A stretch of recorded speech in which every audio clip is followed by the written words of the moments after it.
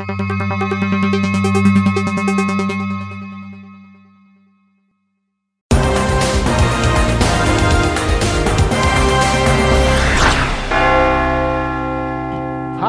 I'm David Alemian, and welcome to the 46th edition of the Alemian File.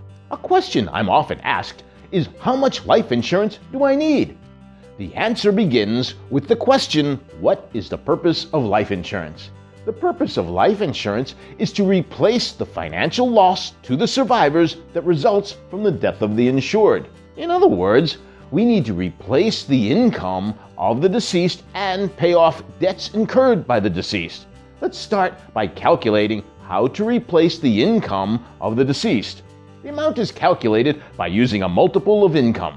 The greater the income, the greater the amount of insurance, and the younger the insured, the greater the amount of insurance. This is because a younger person has more earning years ahead than an older person. For example, one insurance company calculates those multiples and ages as follows. A person 18 to 30 needs 40 times their income. Age 31 to 40, 35 times income.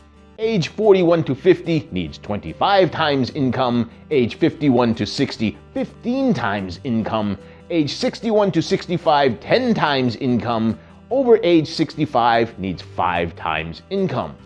The age ranges and multiples of income can vary from one insurance company to another, but this gives you a general idea. The goal here is to make sure you are properly insured and not underinsured or overinsured.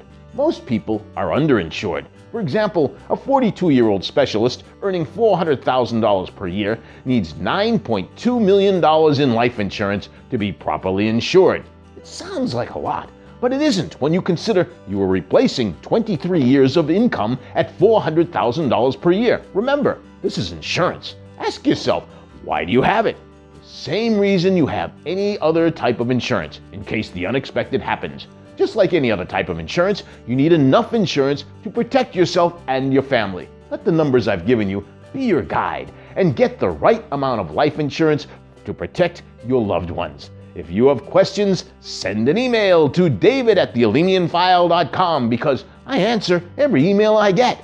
In the meantime, check out and like the Alemian File Facebook page or simply go to thealemianfile.com. And absolutely make sure you come back here next week to Physicians Money Digest for another edition of the Alemian File. I'm David Alemian. Thank you for watching.